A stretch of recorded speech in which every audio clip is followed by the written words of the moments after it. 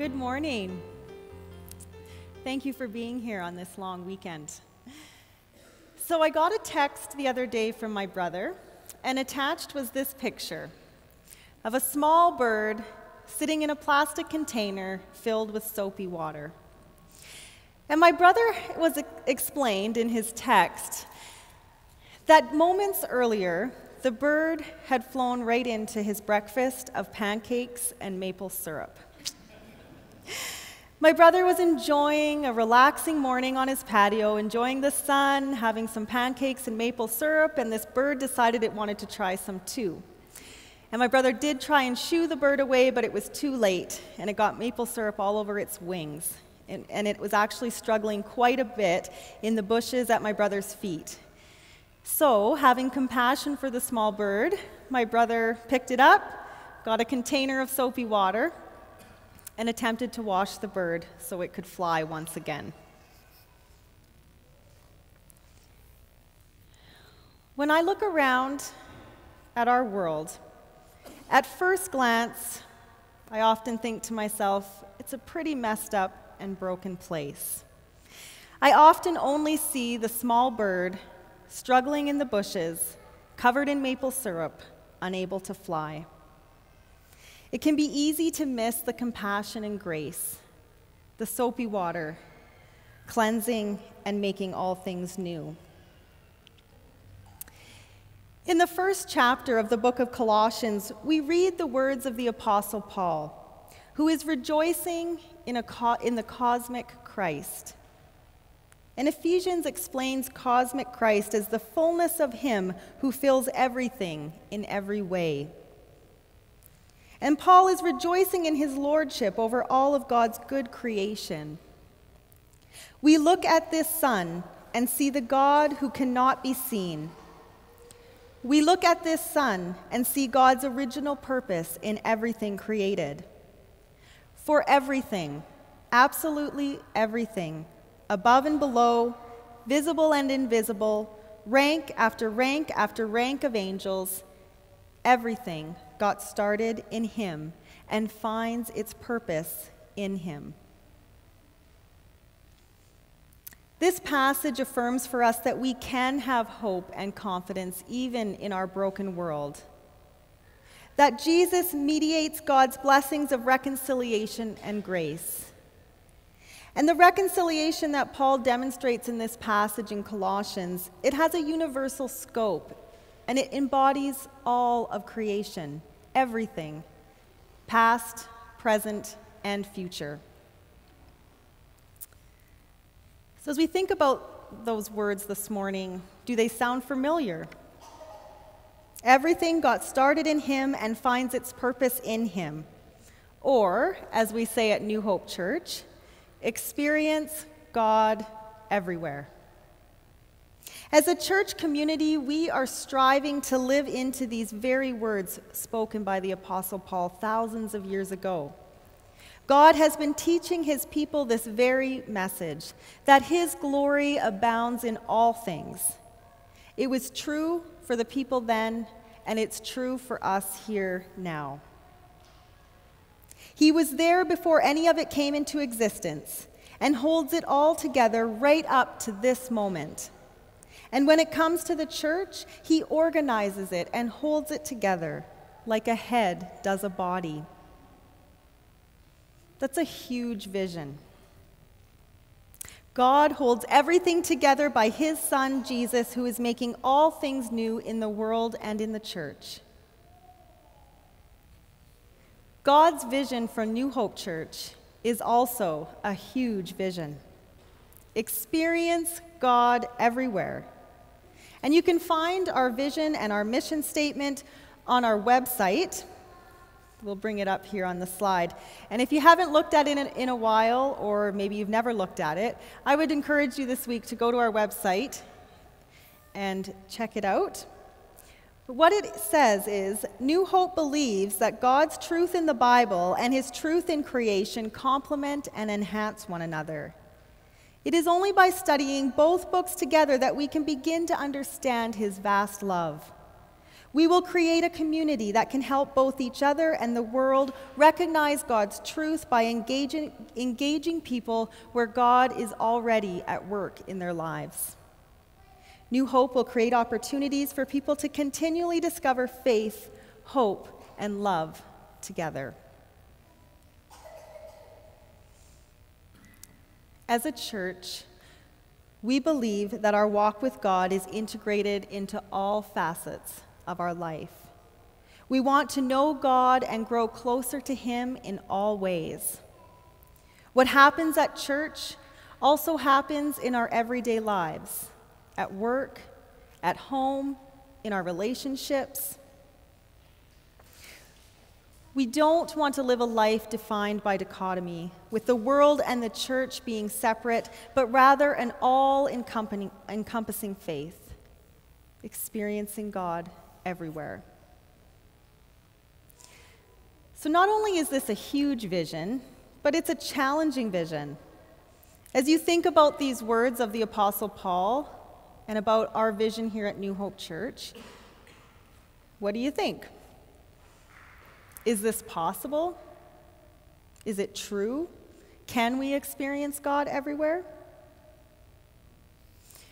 I've been a member of New Hope Church for about 12 years now, and I have died to this vision, and I try to live into it daily. But I too have to step back from time to time and reassess and reevaluate and ask myself, is this what I believe? Am I living into this? Am I living this out in my daily life? Can I do that authentically? So why would this vision be so challenging? And I think there are a couple of fundamental reasons. First, it's not hard to see the brokenness that infects our world, our lives, and the church.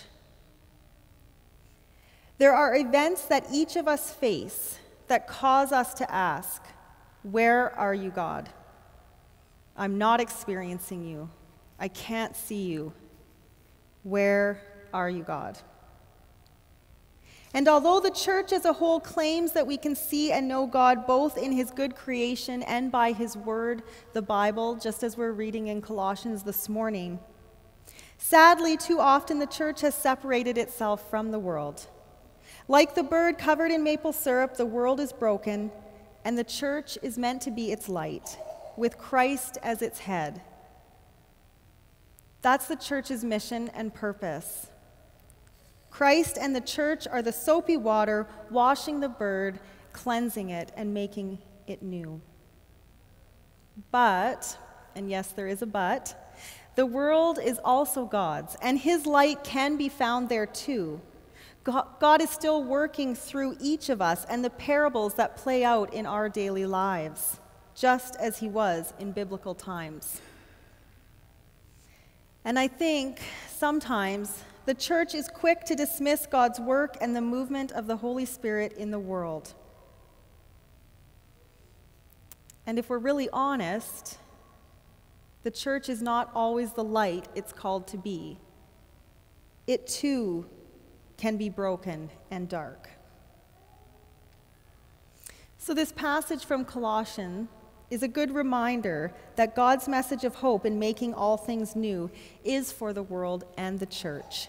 Both are a part of God's perfect plan for His creation.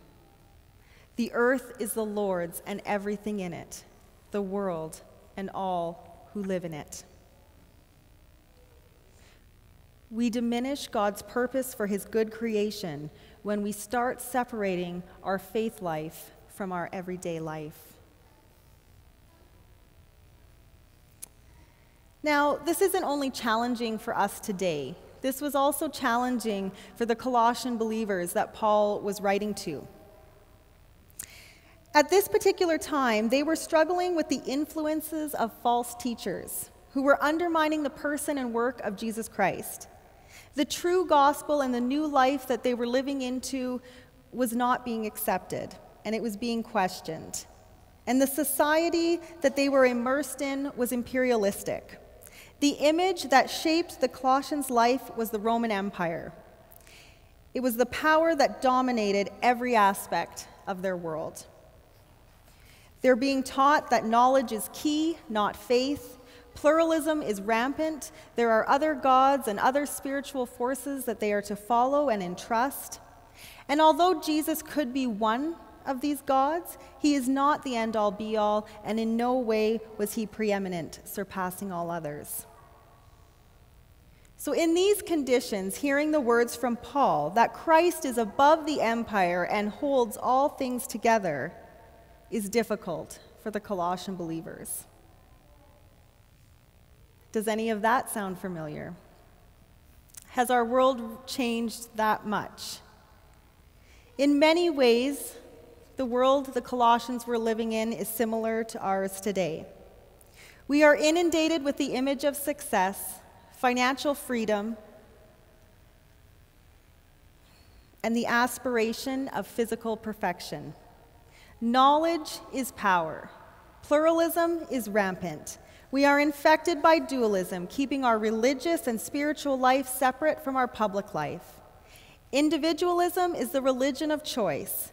We can create our own reality and determine our own destiny. Jesus can be a part of that life, but in no way is he considered preeminent, surpassing all others, the creator and redeemer of all.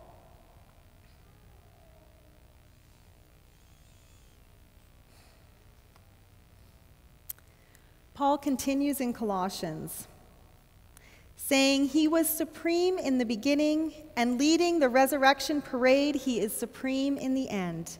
From beginning to end, he's there, towering far above everything, everyone. So spacious is he, so roomy, that everything of God finds its proper place in him without crowding. Not only that, but all the broken and dislocated pieces of the universe, people and things, animals and atoms, get properly fixed and fit together in vibrant harmonies, all because of his death, his blood that poured down from the cross." What beautiful words spoken about our Savior. My favorite line here is, "So spacious is he, so roomy, that everything of God finds its proper place in him without crowding." Life can be so full and so busy and so hectic that this idea of space and room, it brings a sense of freedom, peace, and a deep comfort for me. There is nothing that Jesus can't handle or care for. There is room and space for all. In the Belgic Confession, which is a confessional book that the Christian Reformed Church utilizes to help explain some of its doctrines, it's a lens through which we can know God more fully. And in it, we read about the concept of providence. And this is the idea that nothing happens by chance, but all finds its purpose and meaning through God. In Article 13, which is entitled "All Governed by God," it states, "This doctrine, providence, gives us unspeakable comfort, since it teaches us that nothing can happen to us by chance, but only by the arrangement of our gracious Heavenly Father, who watches over us with fatherly care, sustaining all creatures under his lordship, so that not one of the hairs on our heads, for they are all numbered, or even a little bird, can fall to the ground without the will of our Father."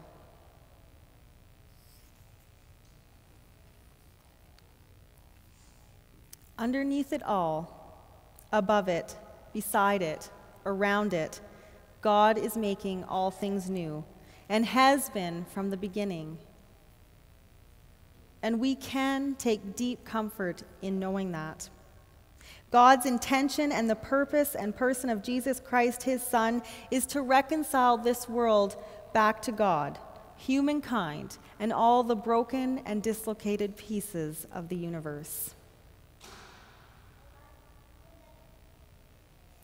In the beginning was the Word, and the Word was with God, and the Word was God. He was with God in the beginning. Through him all things were made. Without him nothing was made that has been made. In him was life, and that life was the light of all mankind. The light shines in the darkness, and the darkness has not overcome it. The Word became flesh and made his dwelling among us. We have seen his glory, the glory of the one and only Son who came from the Father, full of grace and truth.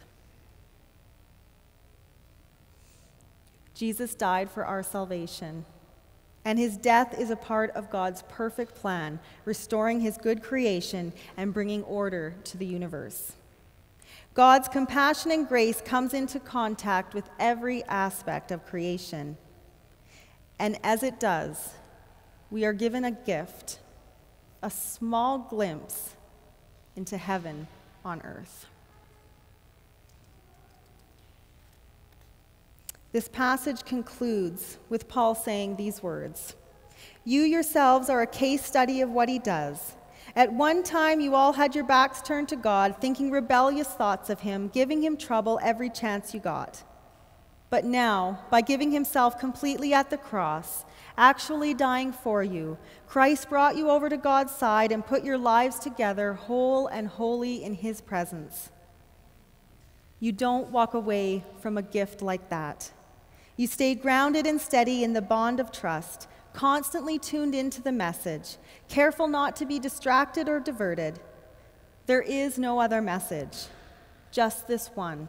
Every creature under heaven gets this same message. I, Paul, am a messenger of this message." We are called to be attentive to God and his ongoing, ever-present work, making all things new in the church and in the world. This is the message. This is the huge and challenging vision that we, as a church community, as families, and as individuals, are called to live into and live out in all we do and in all we are. How could we walk away from a gift like that?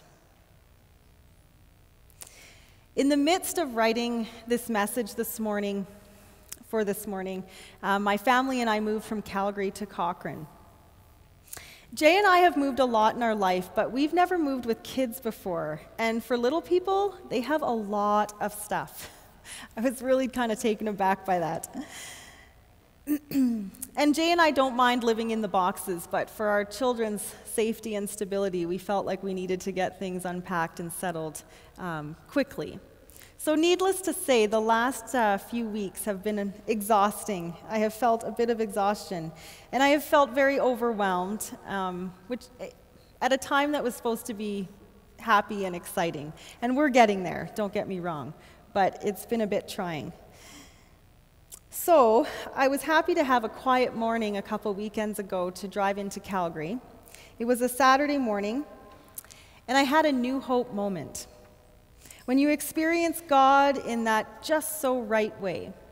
Hopefully, some of you know what I'm talking about. Hopefully, some of you have had a new hope moment. And as I left Cochrane, the air was cool, and there was a thick fog on the highway.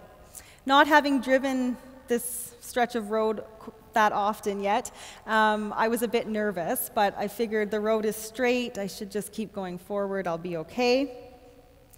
And as I reached the city limits, the fog finally lifted, and in my rear-view mirror, I could see mountains, and in front of me, the city, which for a rare moment was quiet and still. I couldn't help but give thanks to God for his abundance, his abundant creation that just seemed to encircle me in that moment. It truly, for me, was a glimpse of heaven on earth. Magnificent mountains towering over the landscape, with rolling foothills which merged into beautiful homes, winding streets, people on bikes, walking their dogs, driving their vehicles, and then at the other end of this picture, huge buildings towering over the skyline. All of this illustrating God's handiwork. No matter where I looked in that moment, God was revealing himself to me and to the world. And it struck me that if God is making all things new in the tangible things that I can see around me, then it must be true that he is also making all things new in me, broken and messed up me. Through the busyness, the exhaustion, the blessing of a new home, the new community of Cochrane, and now on this new commute, God's purpose and order are in constant motion, reconciling us to himself. Through all things, he may work through you to make things new. From him, the whole body, joined and held together by every supporting ligament, grows and builds itself up in love as each part does its work.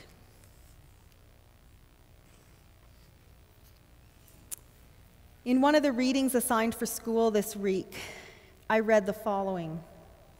For a Christian, the works of God are means, avenues, channels for meeting God himself. As A. Plantica put it, to the believer, the world looks different. Blue skies, verdant forests, great mountains, surging ocean, friends and family, love in its many forms and manifestations. The believer sees these things as gifts from God. The entire universe takes on a different cast for him. The fundamental truth about reality is truth about a person. This person is God our Father, making all things new through his Son, Jesus, and in constant motion by the work of the Holy Spirit. We can confidently live into this message that the Apostle Paul is writing to the Colossians and our mission and vision here at New Hope Church as we learn to serve God in all we do, with the knowledge that everything finds its purpose and order in him. God is holding all things together in the church and in the world. He who was seated on the throne said, I am making everything new.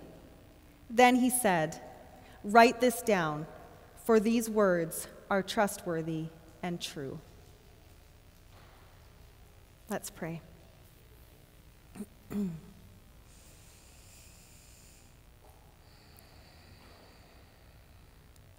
Heavenly Father, thank you that you are holding all things together. Thank you that we can have hope and confidence, even when it's hard to see you or experience you, that you are there, and that you are reconciling us to you, because you want a relationship with us, because you love us,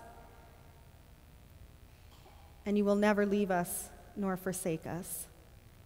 Open our hearts and minds and eyes this week as we go about our everyday. May we see you and know you more fully and be a part of you making all things new in us, through us, and all around us. In your holy name we pray. Amen.